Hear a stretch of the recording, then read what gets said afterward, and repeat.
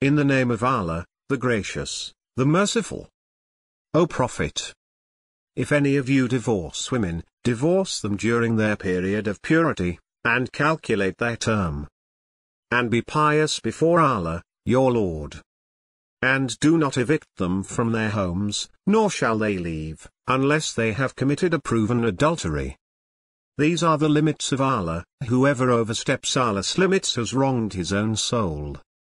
You never know, Allah may afterwards bring about a new situation. Once they have reached their term, either attain them honorably, or separate from them honorably. And call to witness 2 just people from among you, and give upright testimony for Allah. By that is exhorted whoever believes in Allah and the last day.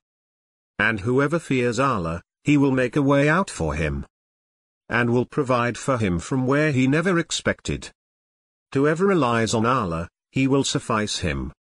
Allah will accomplish His purpose. Allah has set a measure to all things.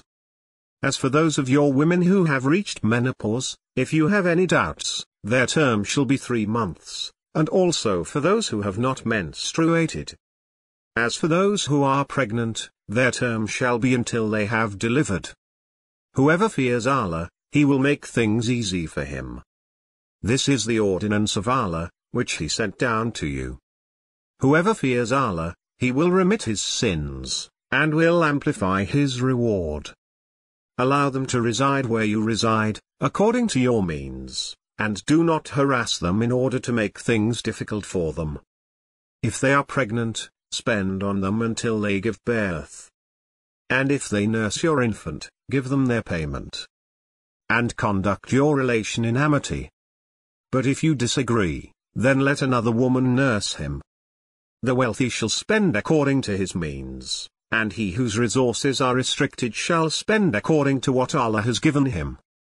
Allah never burdens a soul beyond what He has given it. Allah will bring ease after hardship. How many a town defied the command of its Lord and His messengers? So we held it strictly accountable, and we punished it with a dreadful punishment. It tasted the result of its decisions, and the outcome of its decisions was perdition.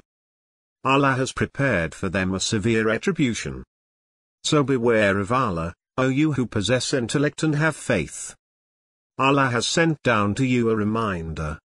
A messenger who recites to you Allah's verses, clear and distinct, that he may bring those who believe and work righteousness from darkness into light. Whoever believes in Allah and acts with integrity, He will admit him into gardens beneath which rivers flow, therein to abide forever. Allah has given him an excellent provision. Allah is He who created 7 heavens, and their like of earth. The command descends through them, so that you may know that Allah is capable of everything, and that Allah encompasses everything in knowledge.